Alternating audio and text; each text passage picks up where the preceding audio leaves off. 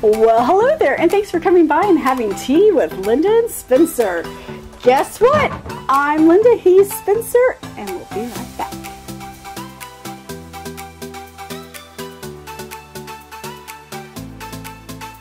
Everything we do here at Tea with Linda is brought to you by Whimsikettle, unique teapots for unique people. All right, Spencer, pull out our Nordqvist teas for today, and let's see what yummy Christmassy type teas we have. Alrighty, so yeah, I kind of broke it.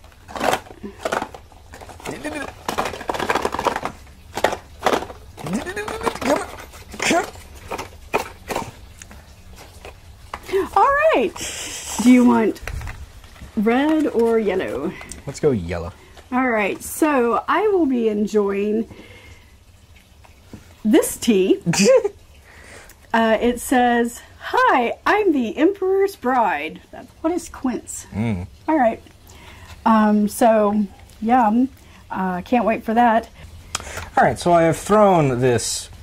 Tiikerin päiväuni. Do it closer to the speaker or your mic. Yeah. Tiikerin päiväuni. Into Google Translate, and that's how you say it. And it roughly translates into English as tiger nap. Okay.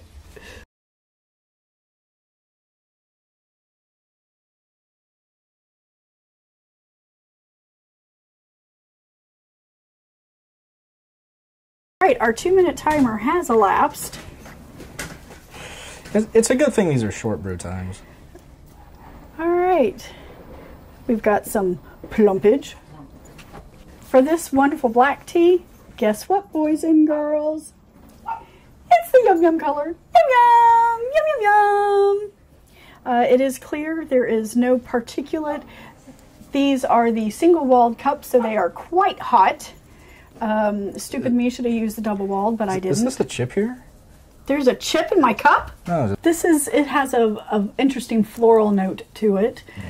Which is strange. All I'm getting is the honey smell. Ooh, breathing it in, it's actually quite florally refreshing. I'm getting is the honey. Yeah, I'm not getting much besides the honey at this point. Ooh, and elderberry.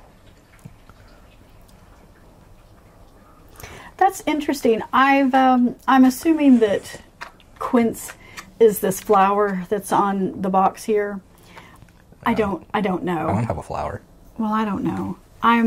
Maybe it's just floral decoration. I don't know. It's like a cherry blossom. It's the elderberry is what taste is what's left in my mouth. But the first taste is one that I'm not real familiar with, so I'm assuming that's the quince. But you can taste the black tea in this, and you can taste the floral notes in it.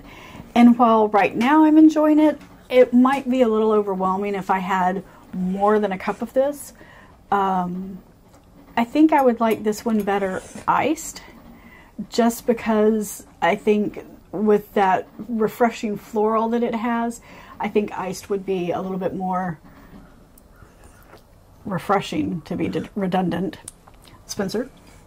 Yeah, I'm getting nothing but hints of honey flavor with elderberry aftertaste, and that's it. So no tea flavor? Not really. I don't even know what quince is. Yeah, I don't either. I mean, we have the web. We're flying by the seat of our pants yet again here at the Whimsikettle Studios. Spencer is going to look it up for us. No, so it is the flower that's on here. Yeah. Only this is more pink as opposed to that one. All right.